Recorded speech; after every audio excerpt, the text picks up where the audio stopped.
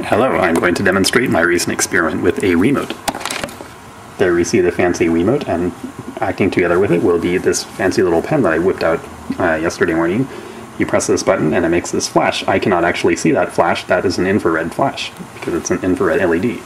The camera can see it, and also this wiimote can see it because the wiimote is actually a camera. Infrared light goes into that black hole right there, and the wiimote controller can detect up to 4 different infrared spots and send the data back to the computer. This computer here can take that data and then use it to control where the mouse is. So you see this projector, and it's projecting onto the screen here. I can use my fancy little pen here. I can put it on the screen and move the panorama around. Pretty cool. North Pole, South Pole. So there's all the little sides that go into making that panorama.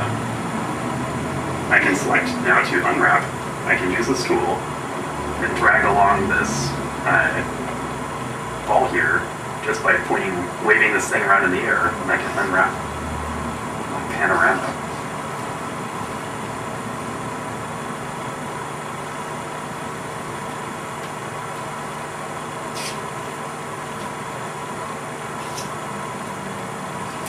Well, you get the idea.